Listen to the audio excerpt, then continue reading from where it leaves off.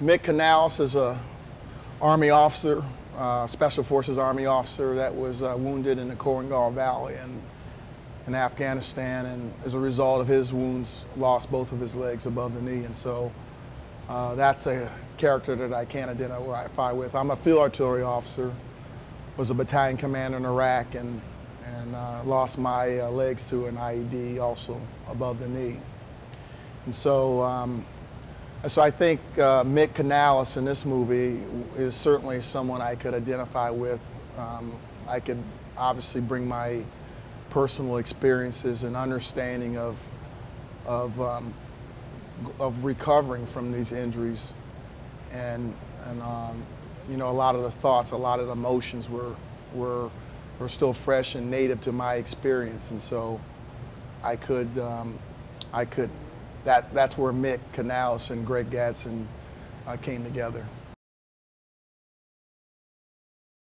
But she's tough-minded, and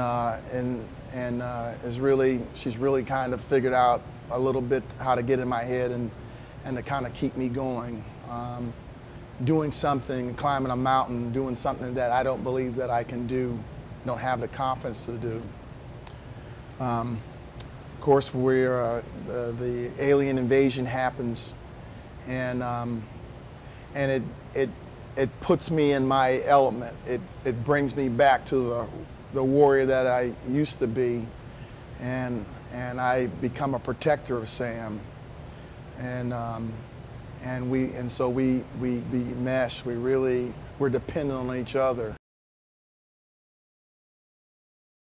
Pete allowed us to be creative. I mean, there were some points when I could say this is not what I would say, and he was ultimately flexible and allowing us to add input to the movie and the script, and this, even with the lines, just sometimes some things just came out impromptu and he was able to roll with it, and sometimes it gave him ideas that he would go in a different direction. So we really all fed off each other, and that's a great coach, a coach that's willing to take his talent and find their strengths and let it run with that, instead of trying to do it his way or my way or the highway.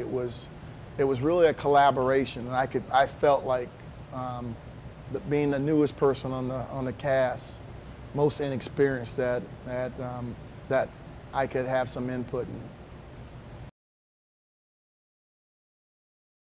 I think I'd love to do it again. I absolutely had a blast. There's a lot of teamwork on the set.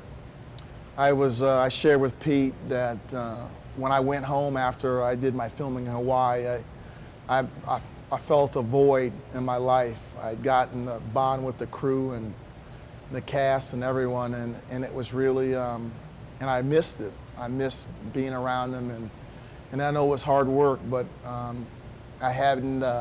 And honestly, since my injuries, I'm not in a normal unit anymore, and the camaraderie and teamwork that I experienced in Hawaii with everyone was awesome.